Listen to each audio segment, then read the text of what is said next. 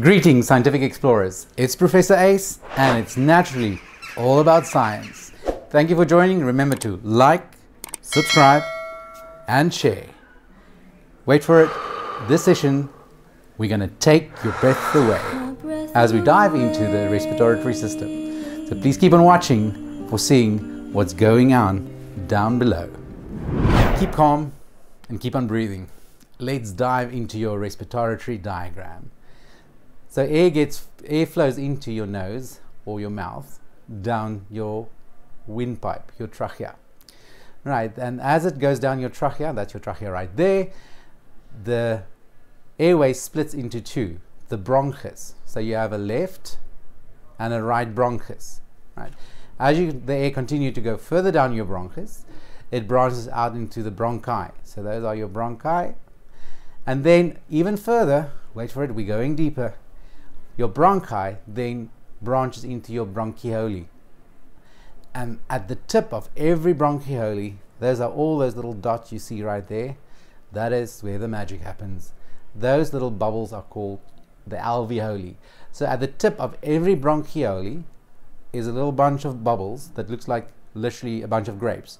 Round sphere air pockets. And when you inhale, the air flows through the pathway we just said, and those bubbles inflate, and that is why your chest grows bigger. So very important to remember is, watch the space. The lung is not a muscle. There's no difference, and be warned, sensitive viewers, there's no difference between an empty packet and your lung, apart from you can't get it from the grocery store and fill it with other kind of junk. But your lung is literally an empty pocket that when you inhale, air flows in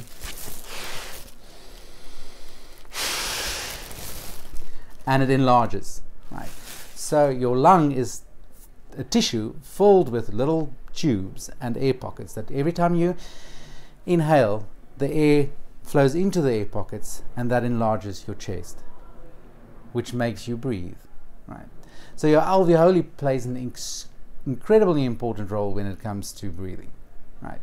So does your diaphragm. So if you look closer, if you go down, so the cumulative organ of all the alveolis, bronchioles, bronchus, and bronchi, together they are called the lung. Right. So right at the bottom of the lung, right there, that is your diaphragm. Now the amazing thing about biology is you are your own experiment. So I want you to quickly close your nose, tighten your mouth, and try to inhale as strong as you can. Right. If you really went for it, you would have felt the sharp pain sensation right here. And the reason for that is your diaphragm. The diaphragm is actually the thing that makes you breathe. Right. Your lung is just an empty sack hanging, waiting for action. So your diaphragm is like this ruler. It is relaxed. The moment you want to breathe, it contracts. Right? It contracts down. That enlarges your chest cavity, which causes a change in pressure, and the air actually gets sucked in through your trachea, down your bronchus, into your bronchi, through your bronchioli, and there goes your alveoli, inflated and ready for action. But now, as you have the air in your alveolis, the capillary surrounding it is now busy with gaseous exchange. It's popping up all the oxygen out of the alveoli into the bloodstream, and vice versa. The carbon dioxide, as the waste, gets popped into your blood. And on the count of 3, when you exhale, there's a reason it's such a calming sensation, because this contracted diaphragm is now relaxed. And at the same time, remember, a relaxing muscle doesn't have force. It is your rib muscles. If you try and press between your ribs, you feel that you can't get to your heart, right? Or your lungs. So because they are attached by rib muscles, your rib muscles contract, and as they contract, they squeezes your rib cage smaller, which literally, wait for it, well, not to that extreme, it deflates your lungs, and that is what's called exhaling. Right. So there you go. That is your diaphragm, your lung, your bronchi, everything that you need to know about your respiratory system. But there are three processes in which it works together. Right? The first process is called breathing, and that is as simple as a physical in and exhaling of air. Note I use the word air because air is a combination of different gases, but only oxygen and carbon dioxide get swapped out. The next process after you inhaled is gaseous exchange.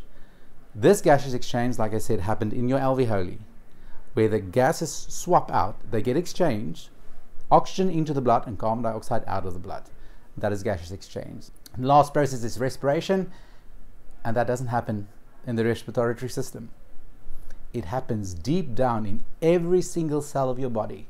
Respiration takes place because every cell needs oxygen to break down glucose, which is called respiration, so that it can have energy, so that you and I can live.